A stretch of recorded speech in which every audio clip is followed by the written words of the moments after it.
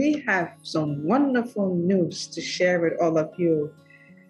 Return of the avatars, the cosmic architect tools of our future becoming ready for all of you to read. And it's been such a journey for Jane and me. So let me share with you a little bit about what you can expect from Return of the Avatars. And we also like to let you know that for those of you who haven't yet read the first book of our Future Humans Trilogy, The Quest of Rose, that's okay.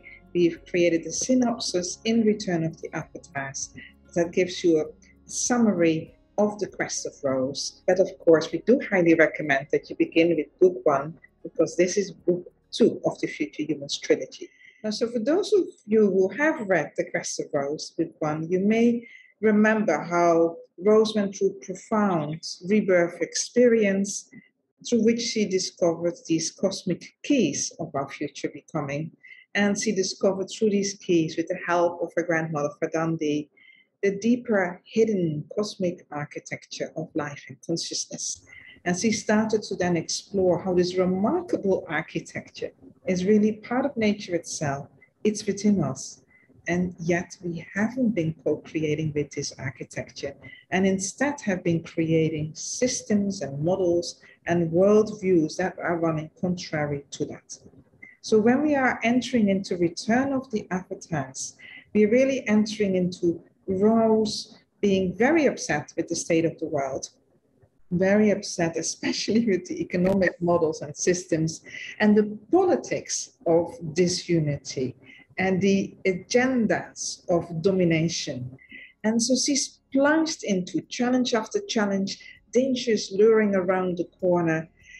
And her confidence is growing as well. And with that, her powers, her future human powers. But she doesn't quite realize what that is attracting. There are some deeper lessons for Rose to discover about her own ego and about shadow dynamics and about the attraction of these powers and how important it is for her to discover and awaken the wisdom of the higher heart so that she can safely develop these future human powers. And some of those are remarkable powers, which some may even think are supernatural powers, but they're really intrinsic powers that are here available for all of us, such as the powers of direct intuition, of clear understanding, of foresight and deep insight and hindsight, and these powers to really being able to shift reality in these critical moments.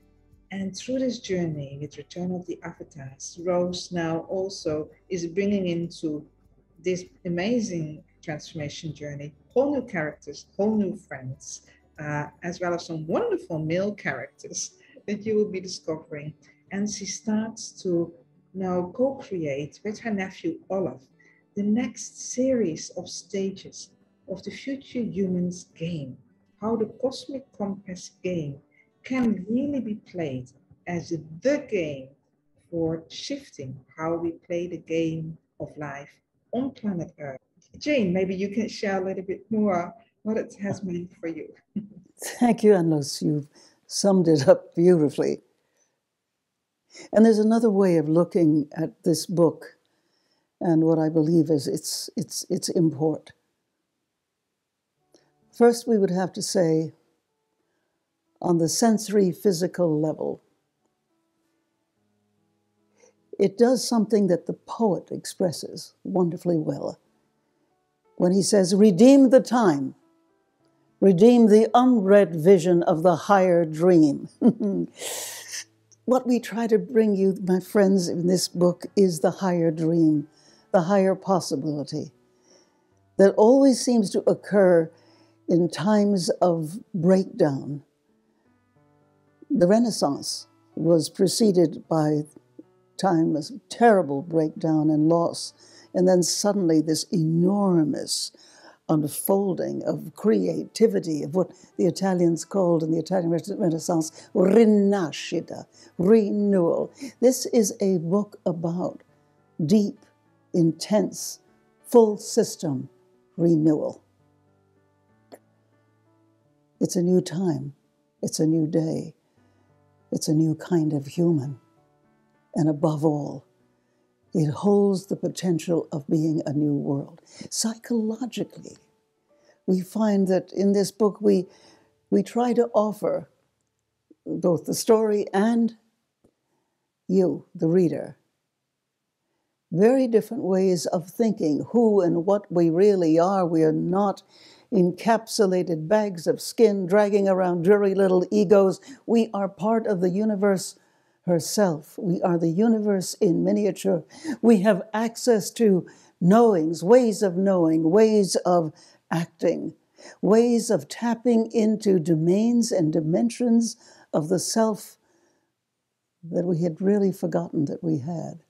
The new science, the new quantum physics, gives us a perspective on our humanity that is more than mythic. It's the myth has become real. The hero and heroine of 1,000 faces has come back from their wanderings, and we put them right there in the center of the book to tell us it's a new time. It's a new possibility. Be not afraid.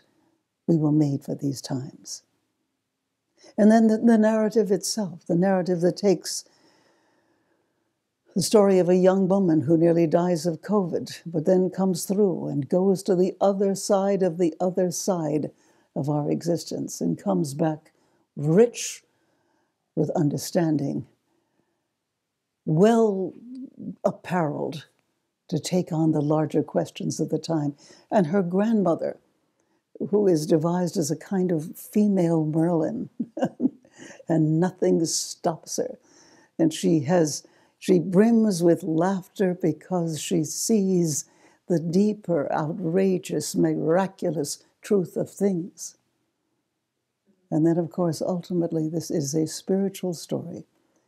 It offers you guidance, not just to new ways of being, but to new perceptions of what is behind and beyond the veil of the old ways of seeing. It gives you the perspective of life as it yet can be and perhaps should be if we are going to redeem the time, redeem the unread vision of the higher dream. Please join us in this remarkable journey. We will meet you there. Thank you.